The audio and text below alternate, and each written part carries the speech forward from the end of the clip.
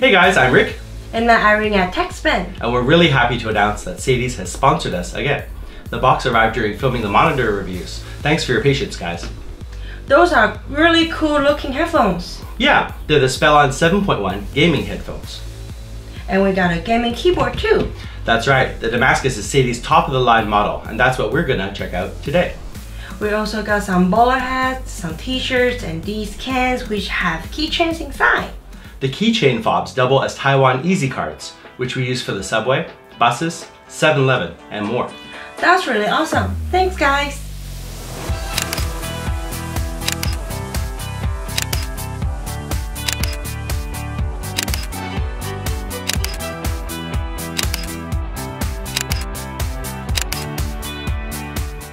Hi Rick, we actually needed an extra keyboard for our live show, so this is some really great timing. Yes, that's true. But before we assign it a spot, let's give this keyboard a proper review and see if you should spend your hard-earned money on it. At Techspin, we're committed to bringing you honest testing and our opinions in our reviews. That's right, so let's see if the Damascus strike a blow or needs to go back to the blacksmith on today's review.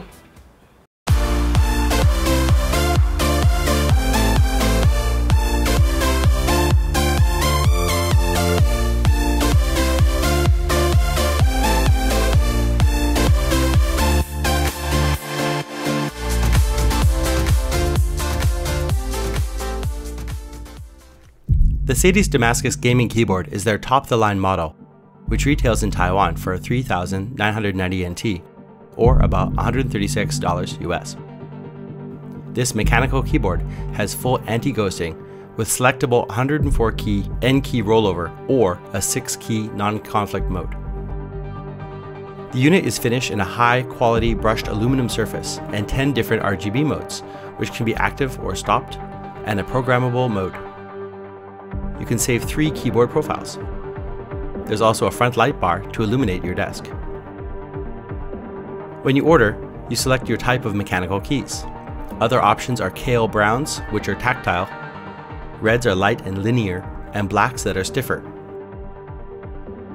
Our review unit has kale blues, a tactile and clicky switch. KeyboardCo.com has a good article comparing kale and Cherry MX switches. Basically, they're legal clones, with reds requiring slightly more force, blues just slightly less, and browns just subtly more tactile as tested by Input Club. The typing experience is very similar. Let's see what's inside. We slide out the interior to find a nicely finished black box. Removing the clear plastic keyguard reveals the Damascus. It's got a good weight to it and definitely won't jump around on your desk. Inside is the driver CD, and you can also download the driver from the Sadie's product page.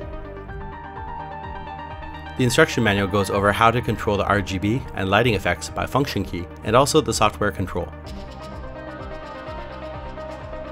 The braided cable is well manufactured with a nice texture and a cable wrap that only slides when you move it. The cable is listed at 1.6 meters, and indeed, I measured it at 167 centimeters. Nice. A nice design touch at the front bottom for the illumination, and they kept the side of the keyboard simple. The back plastic is sturdy with cable routing pads, and the rear feet have 2 options for height. The inside gives a small boost, and the outside is full height.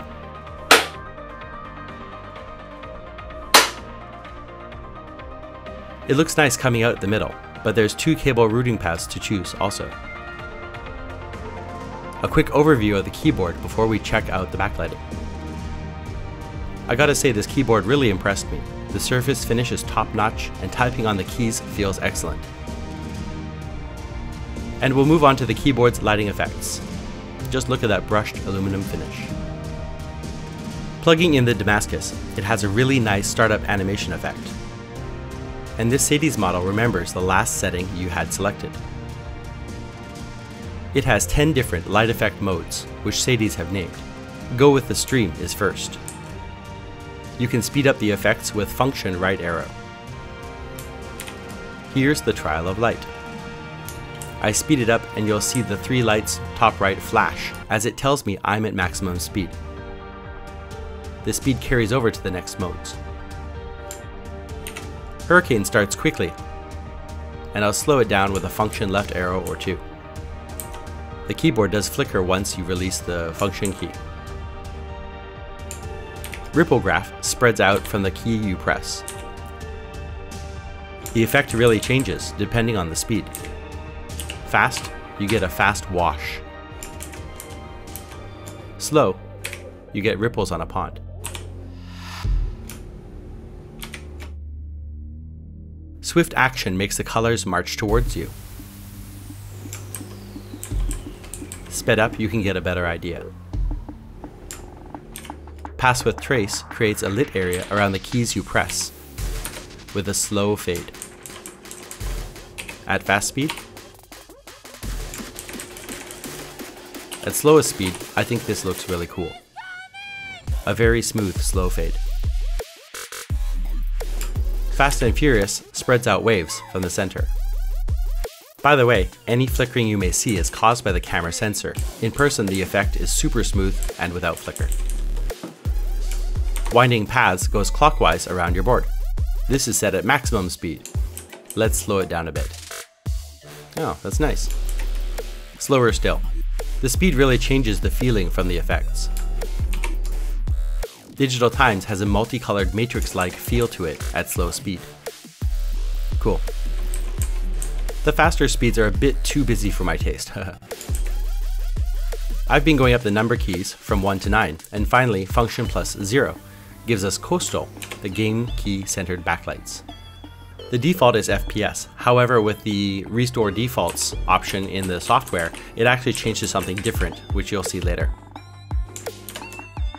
Last up, function with F12 controls the front of the keyboard white illumination. Here's it on breathing mode. Once more to turn it off.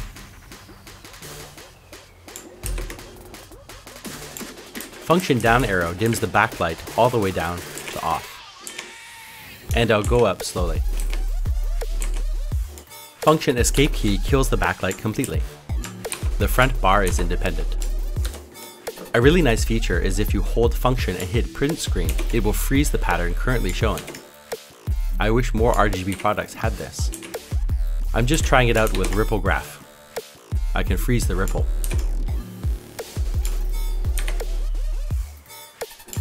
Choosing Hurricane, you can stop that too. With this mode, choosing one solid color is easy. Hold function and hit 2 for Trial of Light, then freeze the color you want. Please take a moment to like this video, and if you like what you see, then please do subscribe and click the bell icon to get notified when I upload new content. Opening Chrome, just search for Sadie's Damascus. The page is in Chinese, but Chrome auto-translates, so it's useful for me living in Taiwan. I'll show you. Go to the top right and I'll set it back to the original. You can click on Translate, or in Options, set it to Always Translate. Click and you've got English. Scroll down and find Windows Driver and click to download. Extract the RAR file. Close the window and open the folder with the Damascus driver. Run as administrator. To install, click Next, Next, wait a bit, then Finish. Search for Damascus and select it. In this window, we have 3 profile and macro tabs at the top. The top right has settings, which also allow you to import and export your settings, and select the language, Chinese or English. If you click on Light, there's a drop-down menu with all 10 different effect options. Almost all have speed options, and some have directional changes too. The last one, Coastal, has unique options with 4 presets for FPS, MMO, MOBA, and RTS. You can customize each. And Restore Defaults will restore all defaults, so be aware. Selecting the Paint tool, you can color individual keys. You can set any effect mode to the 3 profiles, or do 3 custom profiles, whatever suits your needs. Basic color sets all keys you didn't edit to that color. You can click Other to get the full RGB palette. Recording macros isn't hard. There are also options for cycles and record delay.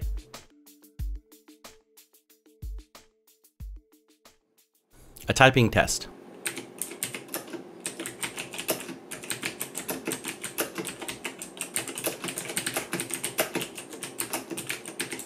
Here I just like playing with the effects.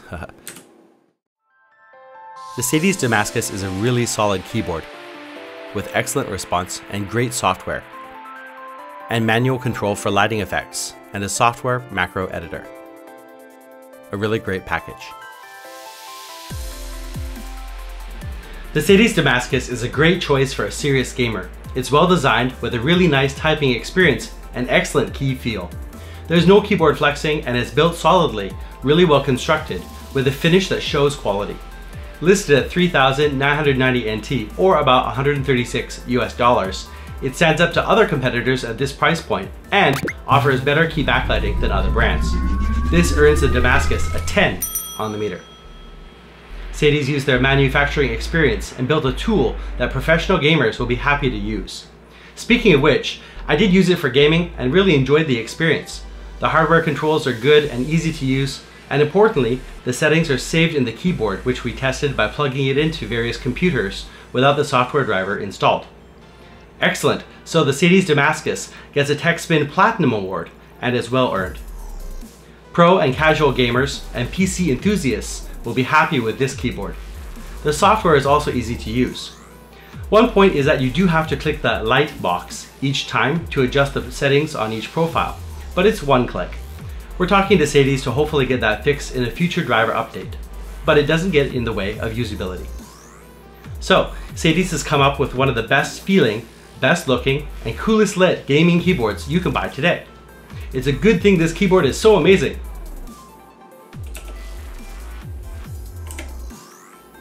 What do you look for in a gaming keyboard? What's your preference for mechanical keys? Blue, red, or brown? Find a great deal? Let us know in the comments. Hit that thumbs up button if you like this video, or tell us how we can improve for next time. To see more videos like this, then please do subscribe for new content, and be sure to click that bell icon to get notified when we put up a new video. We always check the comments, and we do respond to most. So if you have a question, or if we miss something, then please do tell us down below, and let us know what you'd like to see next. Thank you all very much for watching, and see you again really soon. Bye for now.